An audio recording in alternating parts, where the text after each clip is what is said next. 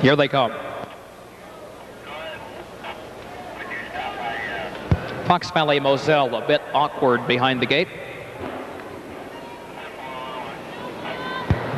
They're off and pacing. Juxtaposition and Ruby Jane fire out for the lead together. Skip Along Misty gets away third on the inside. Our Golden Promise comes away in fourth. Ms. Sport Hill dives over toward the rail in fifth.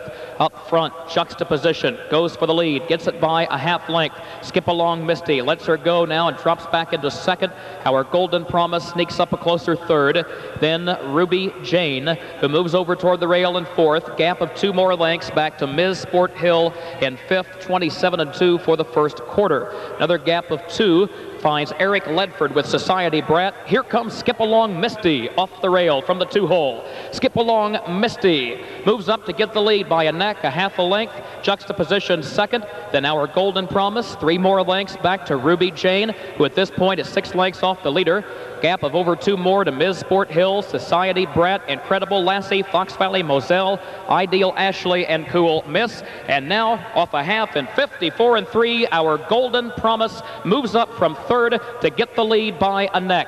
But Skip Along Misty will be a stubborn foe toward the inside. She rallies back to regain the lead ahead. So Our Golden Promise has her hands full midway on the turn. Juxtaposition taking in all this from the rail in third. Ruby Jane inching toward the front in fourth, 2 lengths off the leaders. And then Ms. Sport Hill is fifth. 3/4 a very stout 1:23-2. Top of the stretch, Skip Along Misty leads it again by a half length. Our Golden Promise second, Juxtaposition third on the rail. Moving by the 8th pole, Ruby Jane is fourth, Ms. Sport Hill is fifth. Skip Along Misty, Juxtaposition desperately needs room.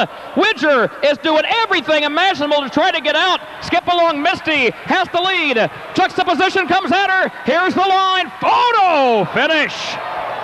That's a photo. Skip Along Misty or Juxtaposition. It could go either way. It is a new stakes record. 1 minute 53 seconds flat. New stakes record. And placed third.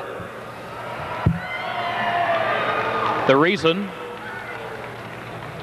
for that disqualification, the stewards have ruled that during the stretch drive, number 4 Juxtaposition came out and interfered with number 5.